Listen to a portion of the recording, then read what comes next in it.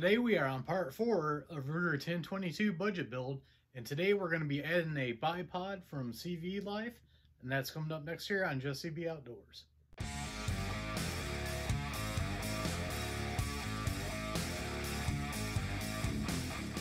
Welcome back everybody, and don't forget to like, share, and subscribe, hit that notification bell, and leave a comment down below. Today we are going over a bipod I picked up here from CvLife that we're going to put on our budget build Ruger 1022. So what we're going to do is we're going to box it, see what all comes with it, and then we're going to put it on the project and see what it looks like. So let's go ahead and go to the table and get started.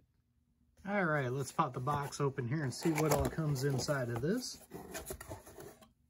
First, we got a little package here. This comes with a nice little swivel mount with an Allen wrench in there. That's nice. They give you the tool to put it on there. Looks like this would go to a pick rail or a weaver rail to mount it.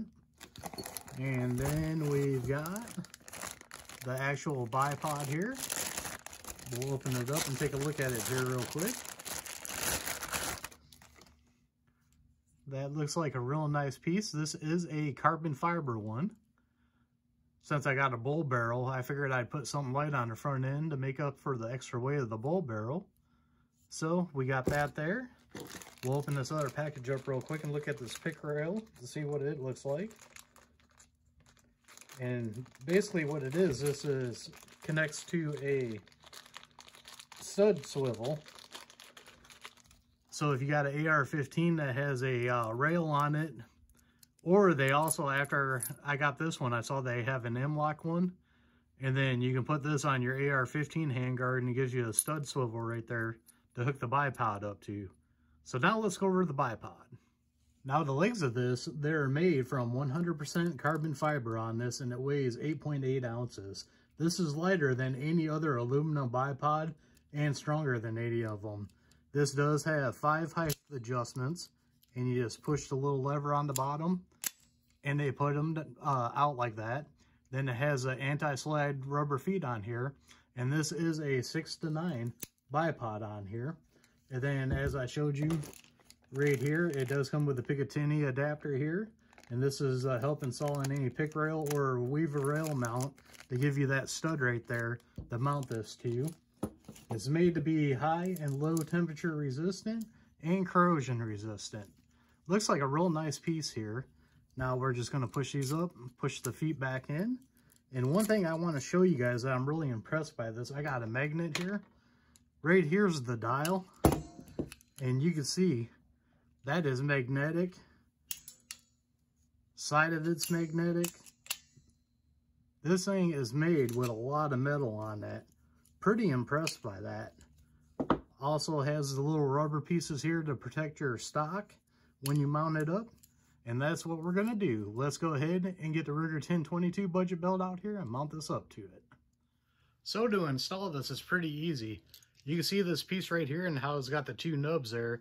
That goes in your swing swivel on your gun. So let's go ahead and grab the Ruger 1022 budget build here. And we're just gonna put it right on the swing swivel right here. And then you just tighten it up on it. Turn this knob right here until it gets tight. And then once it's tightened up, we're good to roll on it. Looks like it's mounting up pretty good here.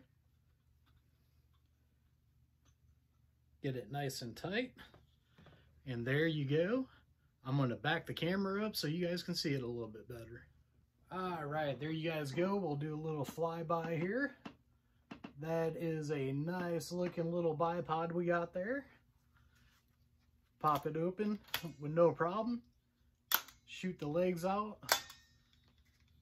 Now we have it all set up perfect. So now we're ready for the next item, which will be in the next video. And now for the price of this bipod.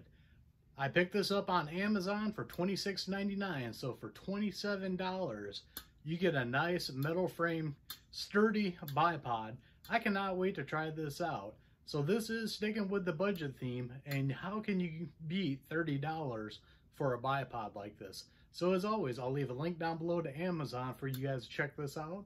There's also one that has the M-lock adapter too, like I said, which makes it easier to put on handrails, AR-15s and everything.